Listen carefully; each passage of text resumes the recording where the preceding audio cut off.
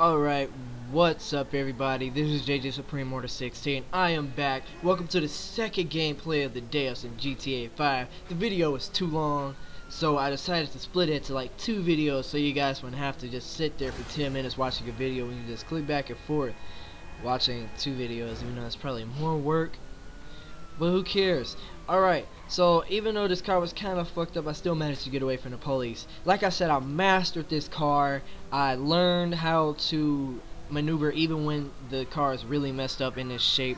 So what I would usually do is just hold the brake while using the accelerator. I would let go of the accelerator and use more of the brake. Kind of like how I do in real life if I'm ever driving kind of fast and it's slushy outside or raining or snowy and it's kind of hard. That's called riding the pedal, where you maneuver your foot mostly over the brake. You step on the gas pedal every so often, but maintain a constant speed just in case, because you never know. Red lights can sometimes be tricky, and once it gets you, you will more than likely get a ticket. Now I don't know about all of you, but I kind of got slicked away with all these tickets, because you know, a brother is blessed, right? Alright, so you guys should let me know what your favorite cars are in the comments down below, you know, and your favorite weapons too. So I just bought a rocket launcher.